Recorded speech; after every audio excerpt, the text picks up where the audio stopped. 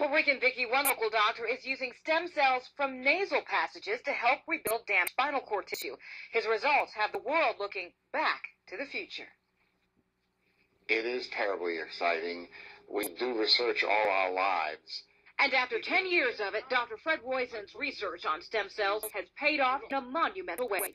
What really is the importance of a stem cell? The importance is that you can take a cell and use it to replace damaged cells in the human body. And Dr. Roisen isn't using the more erratic and ethically controversial embryonic stem cells to heal damaged tissue.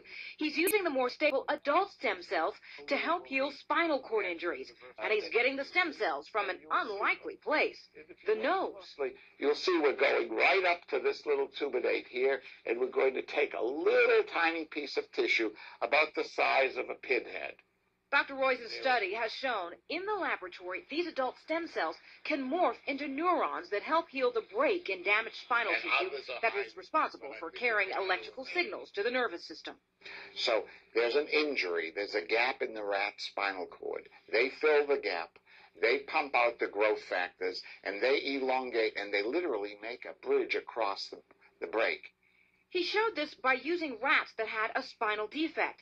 Take a look at this video. You can see the rat's right front paw is paralyzed because of a spinal injury. The paw is not being used. But take a look at the same rat 11 weeks later, after getting the adult stem cells injected into the damaged tissue. The recovery of the paw is within 80 to 95%.